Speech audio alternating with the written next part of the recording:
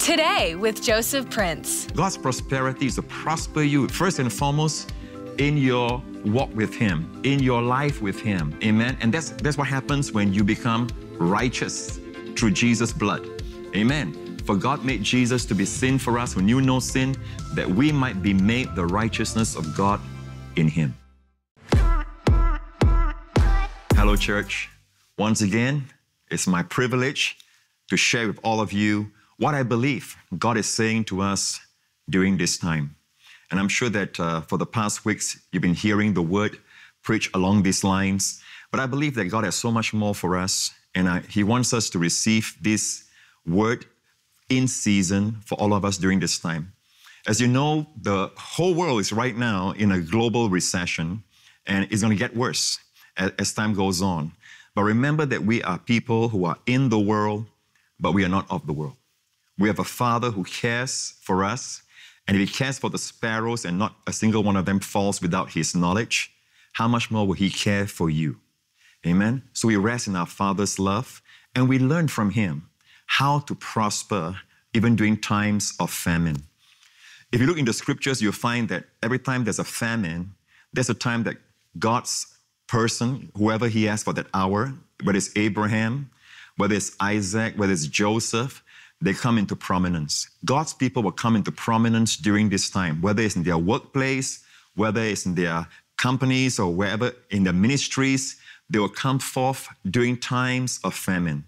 It's not during prosperous times. When I say times of famine or prosperity times, I'm talking about the times out there in the world, okay? But it's during times of famine out there in the world that God's people begin to shine, because we demonstrate God's light, not in the midst of light, but in the midst of darkness. We demonstrate God's ability and power to supply, to provide during times of famine, during times of lack. Something very interesting about famine, you find that God's people, always during famine, God gives them wisdom for that famine. In different cases, different famines, you find that God gives wisdom to Joseph to know how to operate during that time. He will recommend to Pharaoh to appoint a man with wisdom to handle the coming famine. And of course, he didn't recommend himself, but in a way, indirectly he did, because Pharaoh says, how can we find anyone else that has the kind of wisdom like you have? And he appointed Joseph to be his right-hand man. And that's when Joseph got promoted. But that's the wisdom that God gave Joseph during that time of famine. During the time of Abraham, God told Abraham to be honest and own up. And when he lied about his wife, all right, he came to a place where he had to come clean and he owned up. And the Bible says that the first thing he did was that when he came out of Egypt, he built an altar to the Lord. In other words, he prioritized his relationship with the Lord. And God is saying, get back to where you lost. You went down to Egypt. Now get back to the place where you first built the altar. And the Bible says he built the altar between Ai and Bethel. And that's where he came back to. Okay, it's always remembering where you fell, from where you fell, because of your unbelief or lack of faith. So you see that with Abraham, it was a coming back to where he was, where he fell from. In the case of Isaac, the Bible says there was a famine in the days of Isaac, like the first famine of the days of Abraham. Now, many years have transpired. Isaac's now an adult. When Abraham went down to Egypt during that famine, there was no Isaac. But many years have come and gone, and now Isaac is facing a famine. But again, there's a wisdom, a specific wisdom that God gave to Isaac, and that wisdom was to sow during the time of famine. If you look at the ground at that time, and the Bible says it's like the famine of Abraham. If you look at Abraham's famine, it says that the famine was severe. And severe famine looks like this. The ground looks like this. Now imagine that kind of ground, and you are told, sow into that ground. Now you know that you got to do it by faith. You can't do it by sight. By sight, everything is dry, arid. In the natural, you would think that nothing will grow out of this. And that's the very challenge that is before God's people today. When God tells them to sow into the gospel, it is not like an investment in something that they can see in the future the returns on. They can see the dividends. They will have a share and they will partake of the profits. But it is something seemingly like in the natural is dry. And that's the very area where God says, sow into that area. If you felt a connection with our program today and you're thinking, yes, tell me more, then we want to give you Joseph's foundational book, Destined to Reign, for free. We want to help you take this journey of discovering the transformative power of grace and experience true victory over life's challenges, lack, and destructive habits today. Request your free copy of Destined to Reign by visiting josephprince.org/new or texting NEW to 71239 today. Offer available to U.S. residents only. You see, the Bible doesn't say that where your heart is, there will your money be, there will your treasure be. It's the opposite. The Bible says, where your money is, where your treasure is, there will your heart be. In other words, wherever you put your seed, your money in, your heart will follow. If you sow into the gospel ground, your heart will be into the gospel. Amen. That's how you change the direction of your heart. People try to, turn the whole thing around and say that, people always put their money where their heart is. No, it's the opposite. Their heart will follow where their money goes. And if you put your money in the gospel ground, even you don't have a vision about the importance of the gospel and how the gospel can transform lives, but you start by faith looking at the gospel like it's dry and you just sow into it, you'll find that you'll yield dividends, amen, like Isaac did. And exactly that's what happened to Isaac. The Bible says, and Isaac sowed in that land of famine. In the same year, not another year, in the same year of famine, he reaped 100-fold. So the Bible says the man began to prosper and continued prospering until he became very prosperous. So there's this 30-fold, 60-fold, 100-fold, growth, even in prosperity. He began to prosper first. There's the beginning. All in the same year. He continued prospering until he became very prosperous. 30-fold, 60-fold, 100-fold. And of course, that caused the Philistines to envy him. The Bible says he had possessions of flocks and possessions of herds and a great number of servants. And the Bible says the Philistines envied him. So don't think for one moment that the world will not criticize you or say things about you if you prosper God's way. They will even come against that teaching of prosperity as if, the Bible doesn't have these teachings. It's okay for the new age to teach it. It's okay for the world to promote it. And it's okay for their people to prosper, but not God's people. Right? They have a saying, right? That as poor as a church mouse. Why a church mouse? No, my friend. If you study the Bible, look at all these verses. Isaac sowed in the land. He reaped in the same year 100-fold. He began to prosper, continued prospering, became very prosperous. Why do you think the Holy Spirit put all these verses there? For us to be discouraged from sowing, from giving, from believing God for a harvest. There are people who say that things like, well, you are giving to receive. You are sowing because you want a harvest. Yes. That's the very thing the Bible encourages us to believe for. That's why these verses are there. God says that Isaac sowed in the year of famine, in that land that's dry and arid, and he reaped. And God told us about it. If God doesn't want to encourage us, why did he tell us what happened to Isaac after he sowed? And God went into detail telling us that he began prospering, continued prospering, and became very prosperous. Why did Jesus say, give, and it shall be given unto you? Good measure, pressed down, shaken together, running over, will men give into your bosom. Notice the expression is very specific. It's in detail. Even the process, how it's going to come back to you. Why did Jesus say that? If Jesus didn't want us to expect a return, he didn't expect us to believe for a harvest, why did he encourage us with the result of our giving? With the harvest of our giving. Amen? He could just have said, give in the name of the Lord. Give with a motive to bless others. He could have said that. No, he wants us to be encouraged. He wants us to believe that when we give, we will reap. Amen. It'll be given back to us. Good measure, pressed down, shaken together, running over, men will give to our bosom. So is this teaching of prosperity in the Bible something that God is saying to us that it's not His will for us to prosper, and to be poor is to be humble? Poverty is holiness. You don't find that in the Bible. You don't find that in the lives of the patriarchs, Abraham, Isaac, Jacob. Even all the heroes of faith in the Bible says, all of them prospered in their various fields. Whether, they're a king, when they walk with the Lord, they began to prosper. In fact, there's a verse about one of the kings of Judah. As long, notice the way it's phrased, as long as he sought the Lord, God made him to prosper. Notice that? How that seeking the Lord and prosperity is tied up together. So, child of God, God wants you to be encouraged. God wants to prosper you. The reason this is such a burden, if I can say that, for me, a burden that I want to dispense of, it's not a heavy burden, but, it's like God arrested me recently and told me it's time for me to preach this in its biblical context.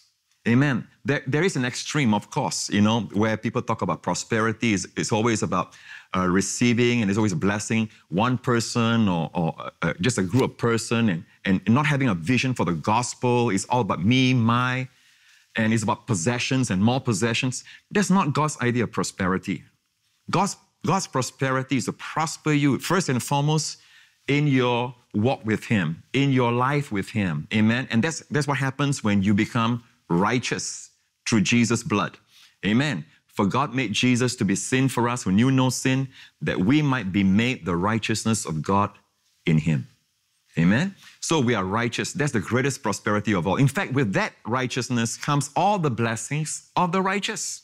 Like the Bible says, blessings are upon the head of the righteous. That's you. That's me now. Amen. We can receive those blessings. Amen. And then the Bible says about our children, the seed, that's your seed and my seed, our children. The seed of the righteous will be delivered. Amen. We can claim that. It is ours now. When we pray, we can know this in our hearts that God is hearing our prayers, and our prayers avail much. Why? The effectual, fervent prayer of a righteous man avails much. And you are that righteous man now. I am that righteous man. Amen. The Bible says in Proverbs, the wealth of the sinner is stored up for the righteous. Who is the righteous? You and I. We are the righteous. Look at that. Is that in the Bible? Yes, it's in Proverbs 13 verse 22. It's right there. Why is God encouraging us? What is He saying to us? That there's a transfer taking place here. The wealth of the sinner is tasked with gathering and working hard and doing all he can to get a lot of wealth. But God is saying He's storing that wealth for who? For the righteous. Is there only one verse in the Bible that says the wealth of the sinner is stored up for the righteous? No. We have other verses like in Ecclesiastes. The Bible says that exactly what I just said. But God gives wisdom and knowledge and joy to a man who is good in His sight. Who is that? The man who is righteous. Notice God gives him wisdom, knowledge, and joy. But to the sinner, what does God give? To the sinner, He gives the work of gathering and collecting. So when you see the sinners working out there, and they gather a lot of wealth, don't be envious and don't be jealous. Just know in your heart they're gathering for you. Amen. There's going to be a transfer taking place. And we'll see in a while when that transfer is going to take place. But to the sinner, God gives the work of gathering and collecting. Now watch this. That he, the sinner, may give to him who is good before God. Now this is vanity and grasping for the wind as far as the sinner is concerned. Amen. Everything that he does, all his hard work, comes to nothing. Amen. Because a transfer will take place. Has this happened before? Yes. Remember in Exodus 12, the night of the Passover, the Bible says the transfer took place. Years of slaving, amen, under the hard taskmasters of Egypt. For about 400 years, the people of God were afflicted. The Bible says on the night of the Passover, this happened. The children of Israel had done according to the word of Moses, and they had asked from the Egyptians articles of silver, articles of gold, and clothing. And the Lord had given the people favor. What did God give the people? Now, note this is important. The Lord had given the people favor. That's why the Egyptians gave them the articles of silver, articles of gold, and clothing. Because the Lord had given the people favor in the sight of the Egyptians, so that they granted them what they requested.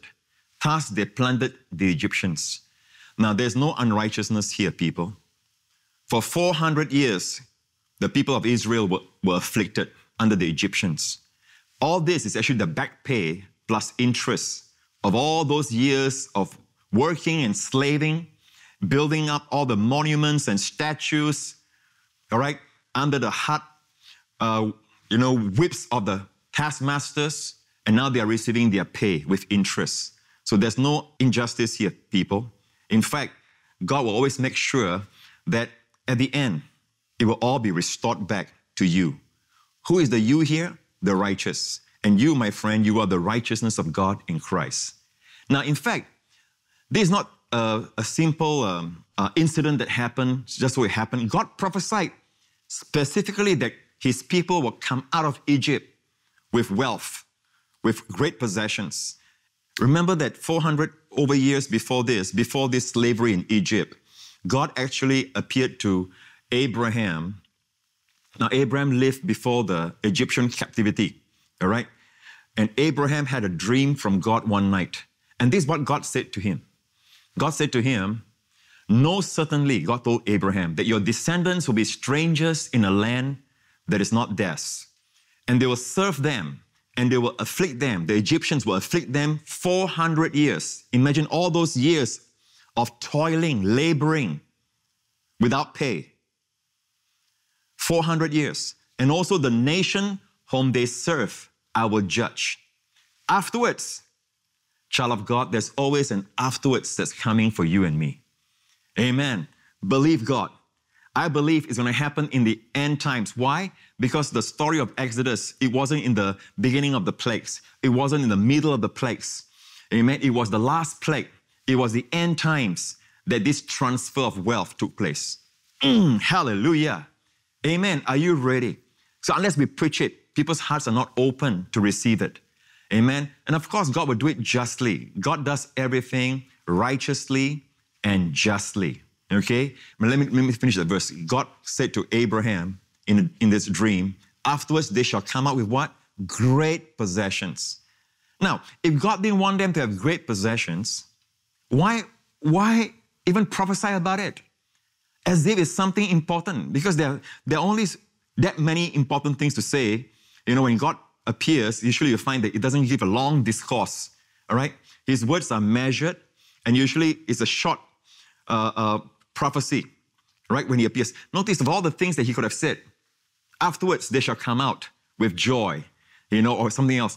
No, he says afterwards they shall come out with great possessions. Why did God say this? And we see the fulfillment of it just now in Exodus 12, that night, the Bible says, God gave them favor with the Egyptians.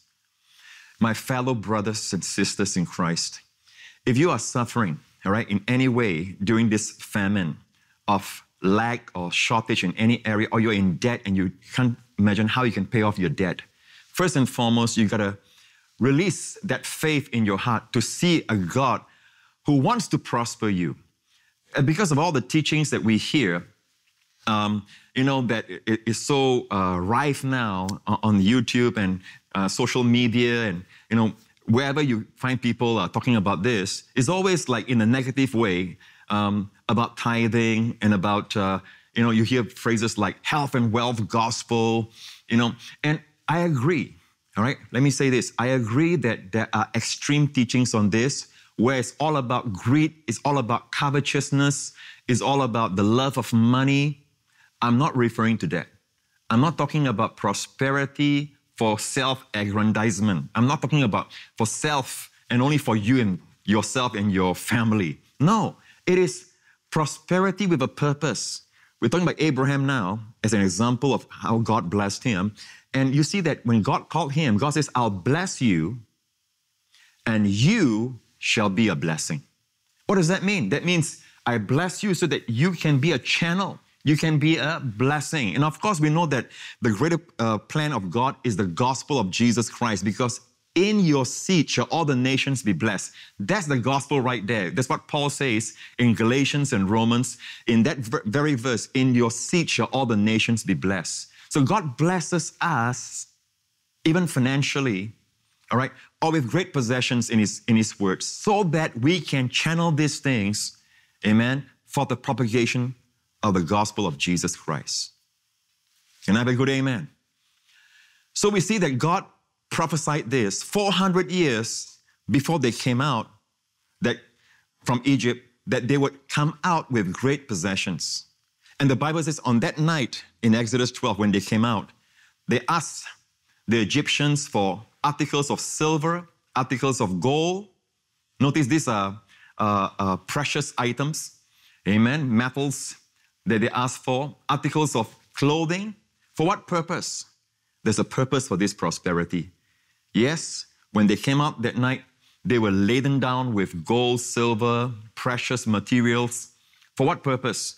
To build God's house. Amen? So right from the start, 400 over years, when God prophesied that, already God had that in mind, that He will prosper His people for a purpose. And the purpose has always got to do with His house. Today, His house is the church of Jesus Christ. That's where our tithes go. That's where our sowing is sown into, the gospel of Jesus Christ. Amen. And sometimes we feel like, this ground is dry ground. We are looking for the latest creation, the latest innovative ideas to make money. But friend, these fads come and go. Amen. And you may make money for a while, but you're going to lose a lot in the process. But God's way is this. When God blesses you and God prospers you, the blessing of the Lord maketh rich, and He adds no sorrow with it. And the word asaph there, sorrow, right, is the word painful toil. He adds no painful toil in that labor. Whereas some of these other things, you may or may not prosper in only one area financially. Yes, you may have a bigger house now, right? You may have one more car, right? But what you gave up to get all that, just in one area, money. God's prosperity is more than just money. So we see that God prospered His people in the end times. The end times for them will be the last days in Egypt. All right? For us, it's our last days in the world. Something going to happen in the end times. Notice when the transfer took place. Like I said just now, it did not happen in the beginning of the plague, nor in the middle of the plague, but the last of the plagues, of the 10 plagues. It was the last. And we believe that we are the generation that's going to see Jesus Christ return. What a word we've received today. Subscribe to the Joseph Prince Ministries YouTube channel for daily updates. And don't forget to share it with someone you know. You never know who might need to be encouraged today.